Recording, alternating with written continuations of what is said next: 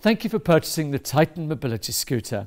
We've put together this short video to help you with its assembly and to make sure you get the very most out of your new CareCo product. Your Titan Mobility Scooter should come fully boxed as seen here. Courier delivery straight to your doorstep is available from CareCo.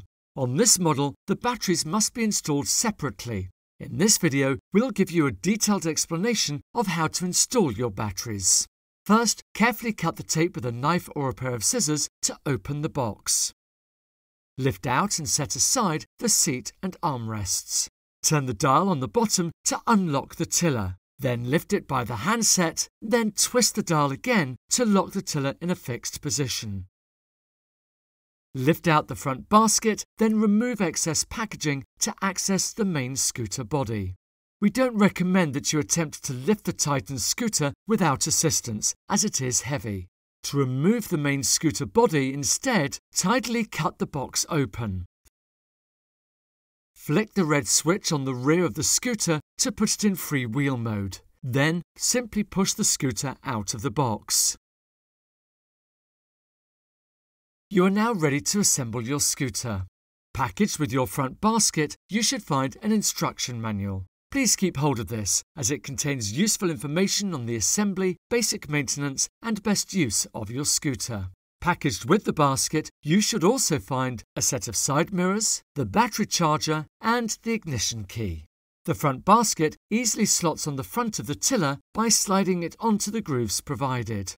We will now show you how to install the wing mirrors. With each wing mirror, you should find a metal U-bracket, a plastic spacer, 2 nuts and a spring washer.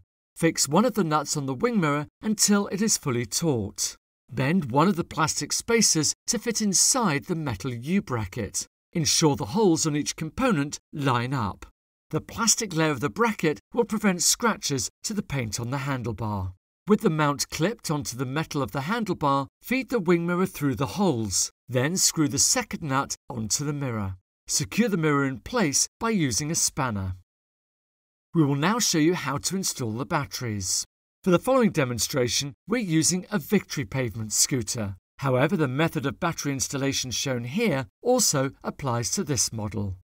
First, lift off the shrouding on the back of the scooter.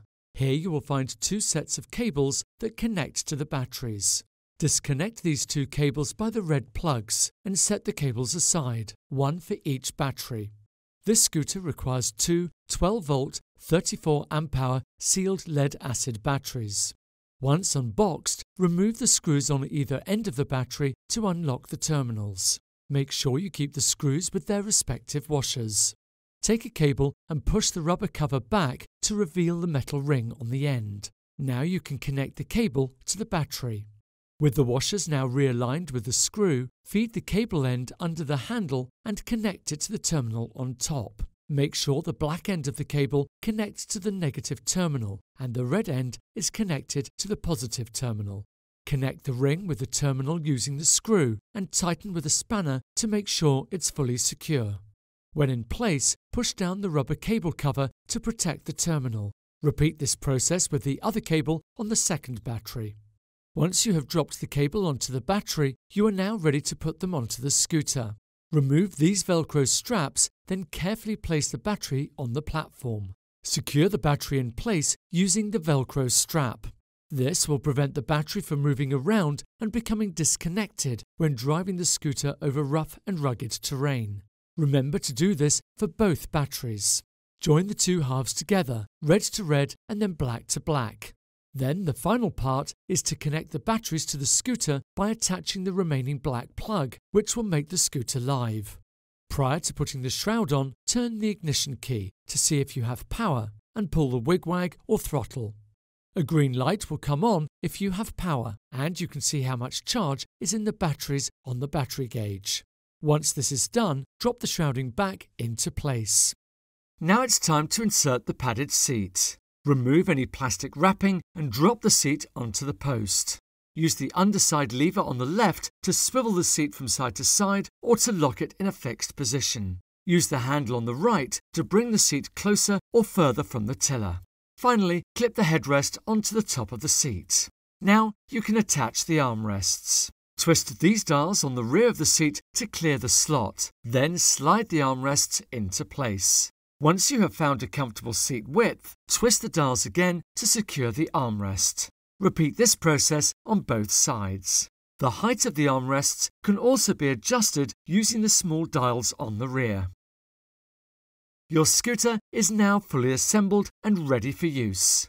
We ask that you please keep all packaging safe and secure in the dry, just in case you need to return the item.